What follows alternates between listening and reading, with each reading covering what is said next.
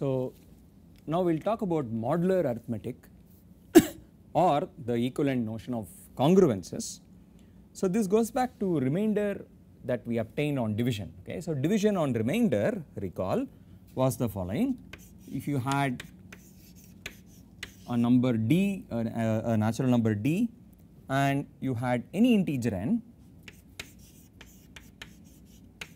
then we could divide n by d to produce a quotient and a remainder, and the remainder had the following property or the following requirement, that it is a number between 0 and d minus 1. Okay. So the remainder can be 0, 1, 2, 3 all the way till d minus 1. So these are the possible values of the remainder. Okay. So there are d different remainders possible. So observe that the remainders,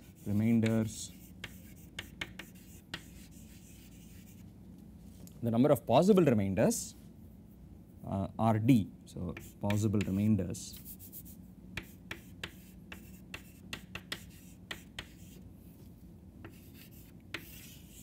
are d in number. Okay. So now here's a notion. We say that two numbers are congruent modulo d. So we say that two integers n and m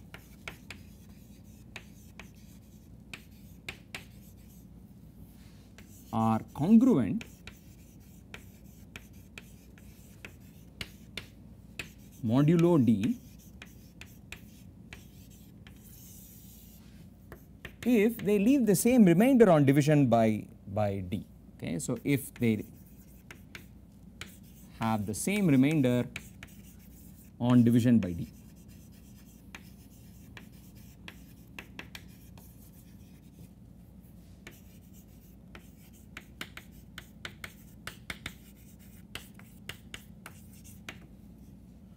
Okay, and there is a notation for this which is again very useful. So the notation, if m and n are congruent modulo d, we would write this as m, this 3 lines here, and we read this as m is congruent to n mod d.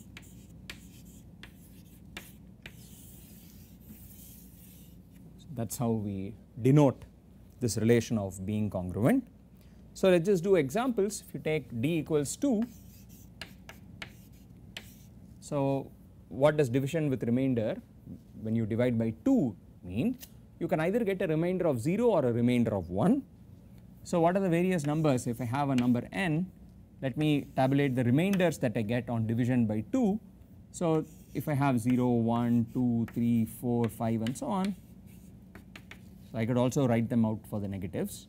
So observe that if I have an even number 0, 2, 4, 6 and so on, when I divide those numbers by 2, of course they leave a remainder of 0. Okay. So these guys would give me a remainder of 0 on division by 2 because they are all even numbers, whereas the odd numbers when I divide by 2 would give me a remainder of 1. Okay. So there are only 2 possible remainders, and if I sort of collect together all numbers which give me a remainder of 0, that gives me the evens, and the ones with remainder 1 give me the odds. So observe that if so n is even would mean the following, if and only if n is congruent to 0 mod 2,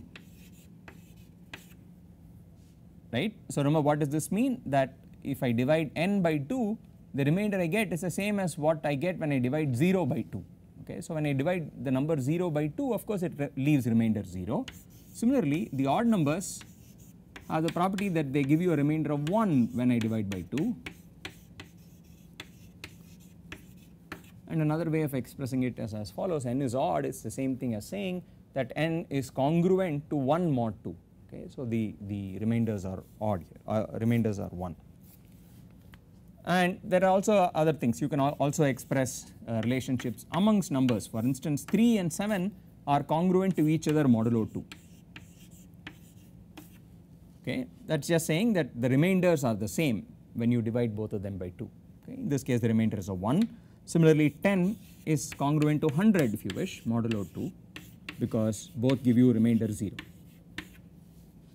Okay, so and so on. You can sort of see how this concept works by working out many examples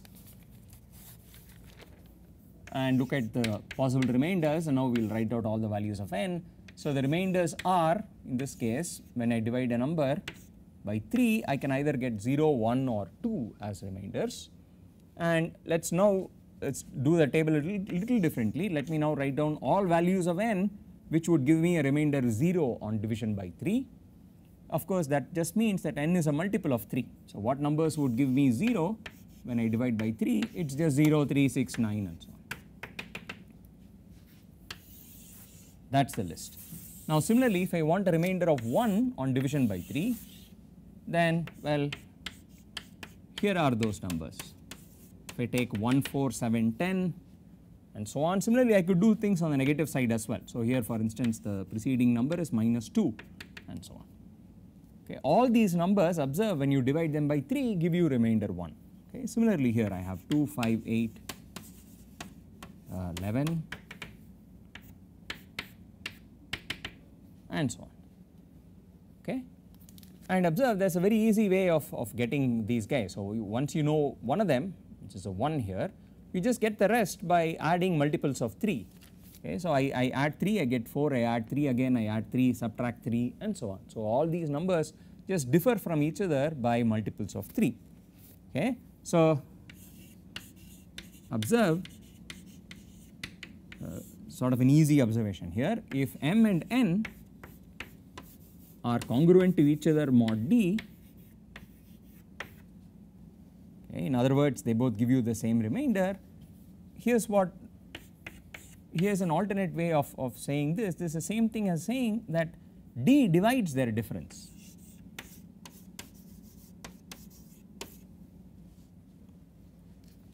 Okay, so we are already seeing it by example in this case. If I take any two numbers which give me the same remainder, so I take any two numbers, for instance, in the second row here, they both give me remainder 1. Their difference is always a multiple of 3.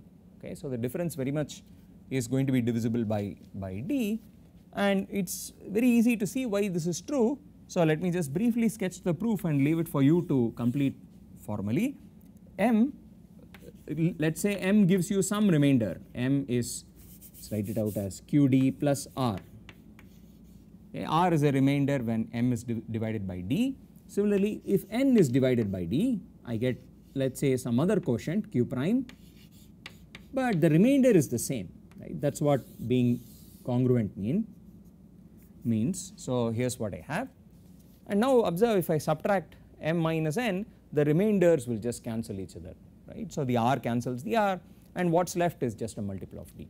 Okay, so that's the sketch of the proof why when two numbers are congruent to each other, their difference is divisible by d. Okay, and there are lots of other interesting properties of congruences, especially so let me just single out a few of them, specifically related to addition and multiplication. So if m is congruent to m prime mod d, and let's say n is congruent to n prime mod d, then here's what I can say: the sum of these two numbers m and n is congruent to the sum of the other two numbers m prime and n prime.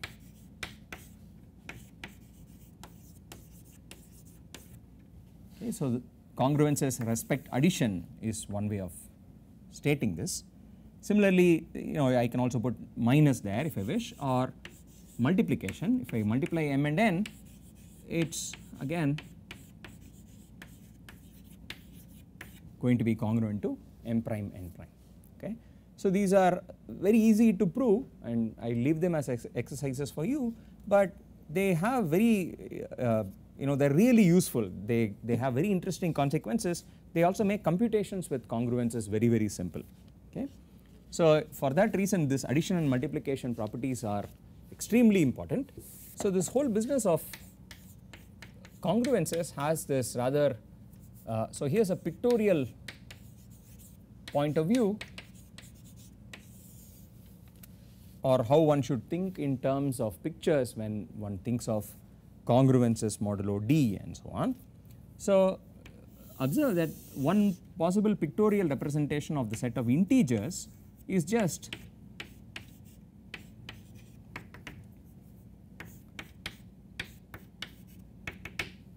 as points on the number line. Okay, so this is one of our standard pictures when we think about integers. You just draw a number line and mark off things at equal intervals, and you think of integers as being represented by this. So one nice thing here is this picture also tells you how to do addition, for instance. So if you wanted to add 2 and 3 sort of only using this picture, here's what you would do.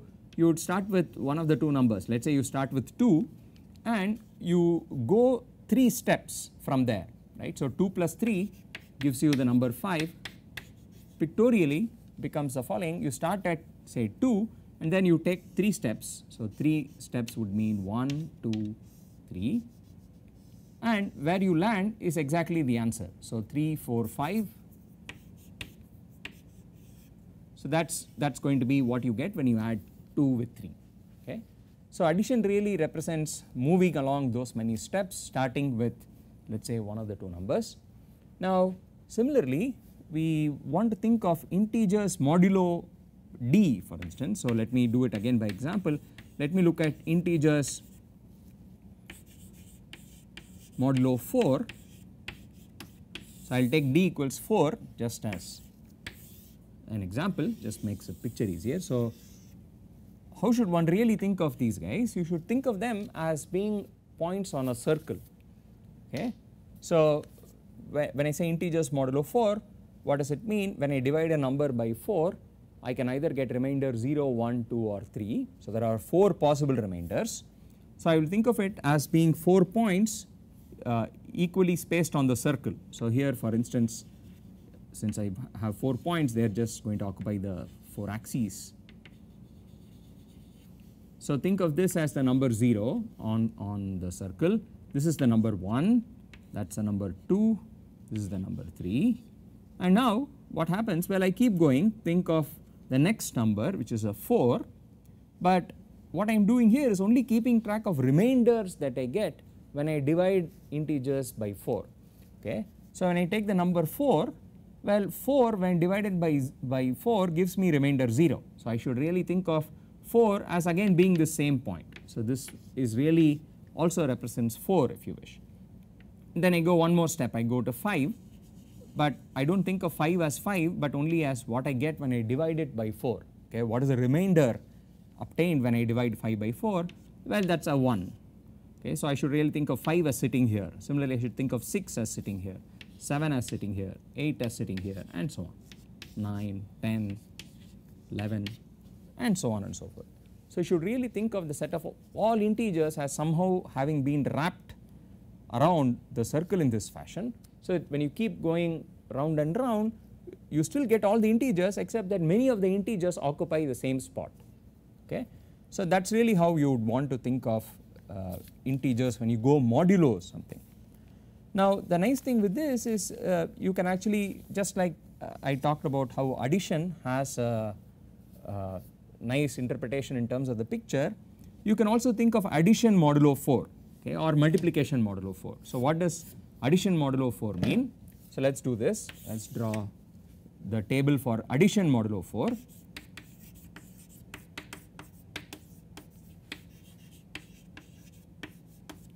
So what does it mean to draw the table?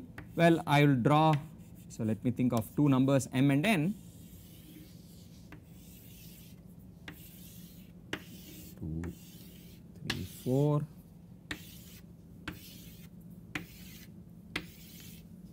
So that's the table. Now m and n are integers, but I only keep track of things modulo 4, which means I only worry about remainders.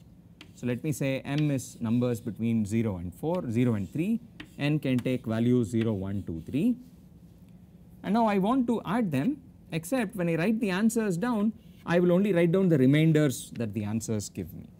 For instance, so let us do one of the, well, let us do the first row for instance. If I had 0, 0 plus 0 is of course a 0, 0 plus 1 is 1, 0 plus 2 is 2, 0 plus 3 is 3.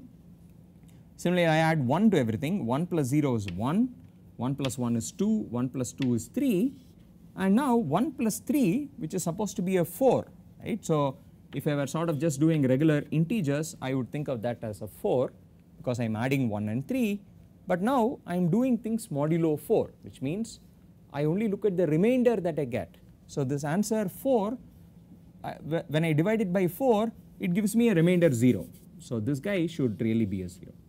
So similarly, if I add 2 plus 0 is 2, 2 plus 1 is 3, 2 plus 2 should be a 4 morally, but a 4 is really a 0 because that is a remainder.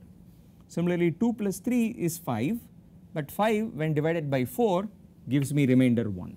Okay, so similarly this is 3, 0, 1 and 2. Okay, so this is what the addition table modulo 4 means.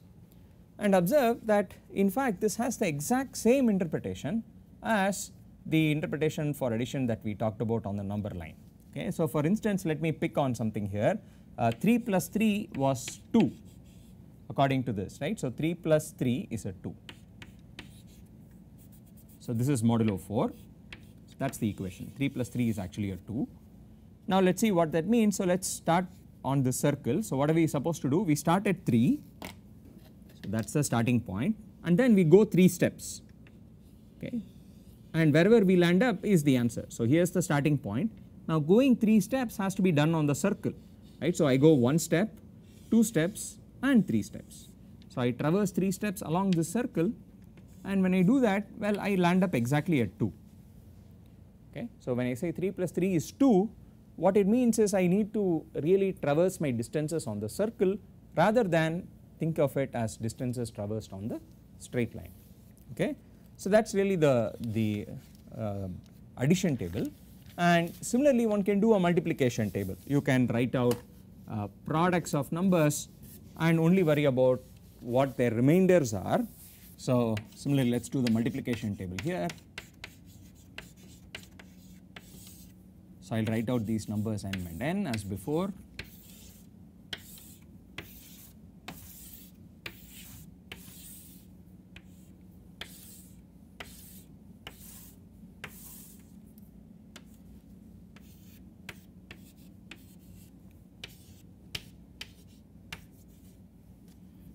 Okay, so 0 times 0 is 0, well 0 times anything is a 0, so that is easy, it is all zeros. Similarly, anything times a 0 is a 0. Now let us do 1 times 1 is 1, 1 times 2 is 2, 1 times 3 is 3. Similarly, 2 times each of these guys, 2 times 1 is 2, 2 times 2, so what is 2 times 2? Well, morally it is a 4, but a 4 as we just said modulo 4. So I am doing this multiplication table mod 4. Okay, 4 when I look at the remainder it gives on division by 4, that is a 0 again. So that is a 0, and 2 into 3 should really be a 6, but 6 when I divide by 4 gives me remainder 2. Okay, so here it is somewhat funnier, it is 0 2 0 2, those are the four numbers. And similarly, if I multiply 3 by each of these, 3 into 1 is 3, 3 into 2 is 6, but 6 is really a 2 modulo 4, and 3 into 3 is 9, and 9 modulo 4 is a 1. Okay, so here's the multiplication table modulo 4 if you wish. And of course if you just literally write it out, it seems somewhat funny to give you funny answers. So for instance, 3 into 2 is 2, right. So we get things like this, 3 into 2 is actually a 2.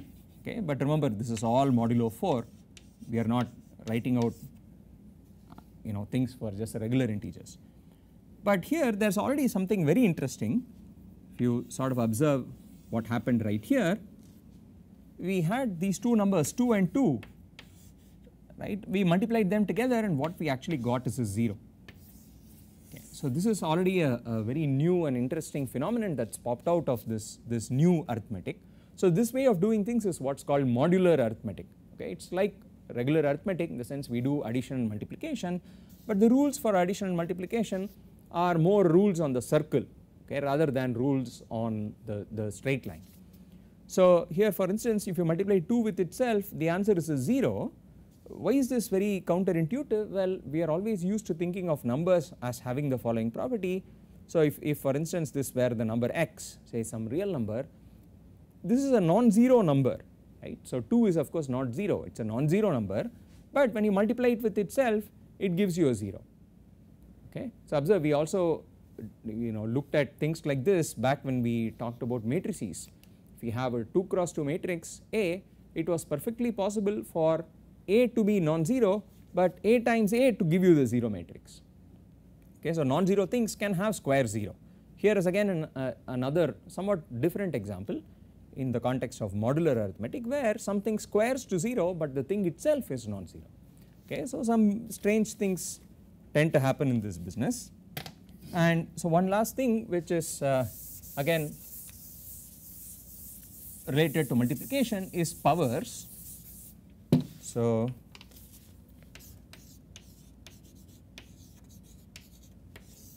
what do I mean by this? We could take for instance d to be 5, and let us do the following, let us write out all powers of 2.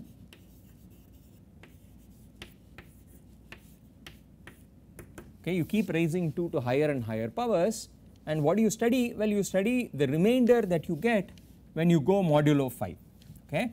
So what I am going to do is the following, I am going to write out all powers of 2, 1, 2, 4, 8, 16, 32, 64 and so on. So I write those down, and below what I do is I write out the remainders when I go modulo 5, okay. So this is now going to be the remainders modulo 5 or on division by 5. So 1 when divided by 5 gives me remainder 1, 2 when divided by 5 gives me remainder 2, 4 gives me a 4, that is easy. 8 when divided by 5, well 8 is 5 plus 3, so it gives me remainder 3. Okay, so I have 1, 2, 4 and 3. Now let us do the next one. 16 when divided by 5, 16 is 1 more than 15, 15 is a multiple of 5, so it is a 1. 32 is, well, remainder 2, 64 is remainder 4, and let us see what is the next one. 128 is remainder 3 again, okay, and so on. So if you keep continuing this, here is what you will find, that it just keeps repeating like this, 1 2 4 3, 1 2 4 3 and so on, it repeats in a block of 4. Okay, so there is a, so this repeats.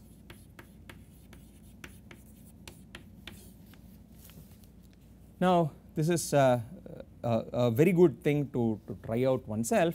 So try doing the same thing for other choices of d and for other powers. So instead of 2, even for d equals 5, try the same thing with say d equals 3, I am sorry, this number instead of 2 think of it as 3 or 4 and so on.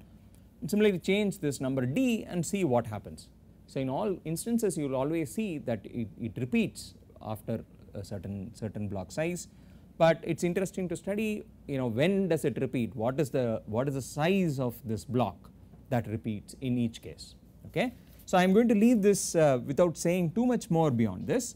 There are theorems such as what is called Fermat's little theorem and so on, which are relevant in this context, but for now I would say this is quite a right thing for experimentation. So experiment with various choices of d and with various numbers here, okay, and try and make your own conclusions on what seems to be happening here. What are the remainders, when do they repeat, with what repetition size do you get, and how does things change, how do things change if d is say a prime number, say 5 or 7 or 11 would behave in a certain way as opposed to numbers which are not prime, okay. So consider those two cases and experiment with this and see what you get.